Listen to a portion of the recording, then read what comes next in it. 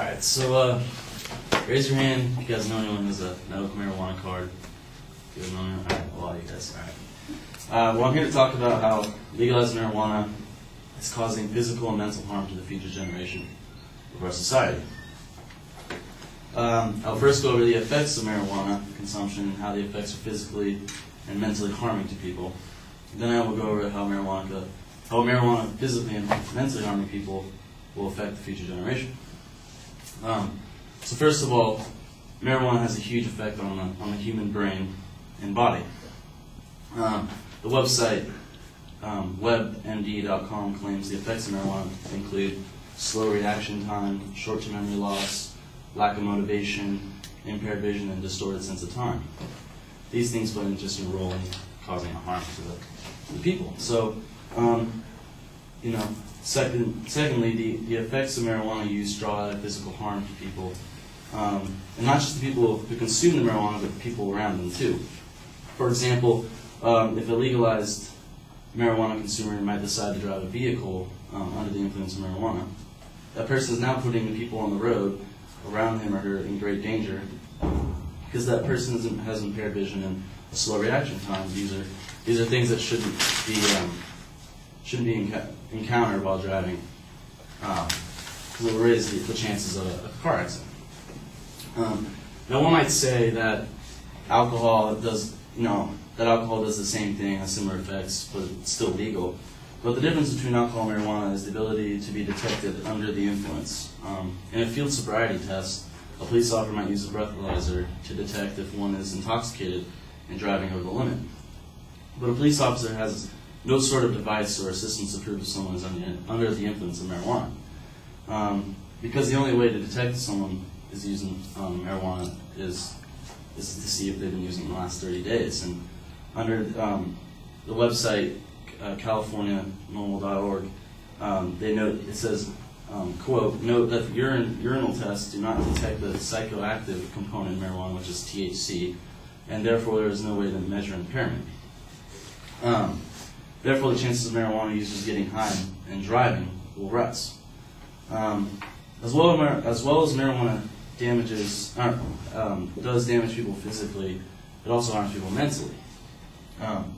Researchers at Harvard Medical School concluded that marijuana truly harms marijuana consumers. They claim, quote, chronic users of the drug often find themselves lacking motivation, some even depressed or have other signs of mental illness.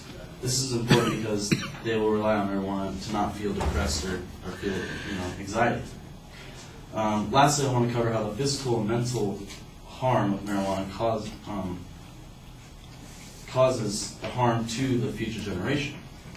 In our society, the education system and the working environment are very important to our way of life. It's what makes us a country and enables us to live today. If the people have their hands on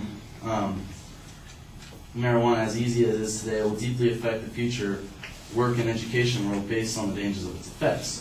One who is depressed at work will have a hard time focusing and completing what is needed to be done. A study is done at Harvard Medical School to see what happens to weekly and daily pot smokers, and the results claim to be that the researchers found that young women who had used marijuana weekly as teenagers were twice as likely to have depression as a young adult, and women who used it daily were 4 times as likely to have depression as a young adult. So, the last thing we want is a bunch of risky drivers and depressed people and working and depressed students, working in our society. It will bring us down. And so, in conclusion, the medical marijuana users are putting the future generation society in a danger based off of the physical and mental effects of marijuana consumption.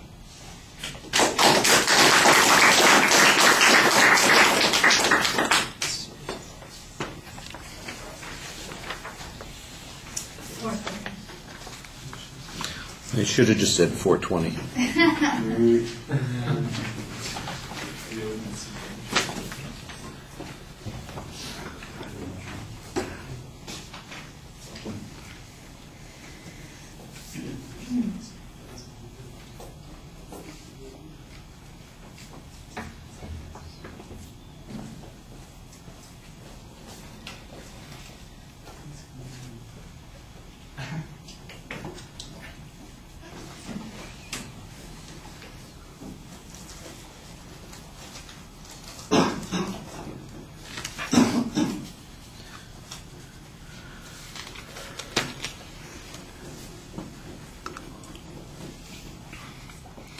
Well, you've got an audience survey to get our attention, but I don't ultimately end up seeing how the medical issue is related to the harms that you're talking about. I do think that you have a reasonable statement of what the proposition is, but it's phrased as an informative question instead of a declarative statement. So you need to be a little bit clearer. Now, you do come back to it during the speech, and especially at the end, you do make it much more declarative in nature, but I think it needs to be that way at the beginning.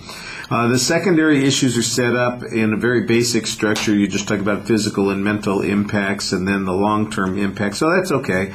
It's not too hard to follow. And internally, your signposting on those points is okay. The evidence is generic at the beginning. We've got a lot of list of potential problems, and most of it cited as factual data, so I don't think anybody disputes that marijuana has some of these effects on people's ability to function. As a matter of fact, that seems to be describing what most people smoke it for.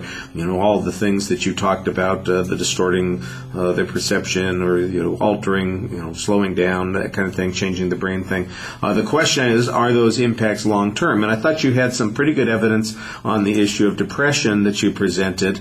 The information on the risk to others because of driving, I think, is very speculative in nature.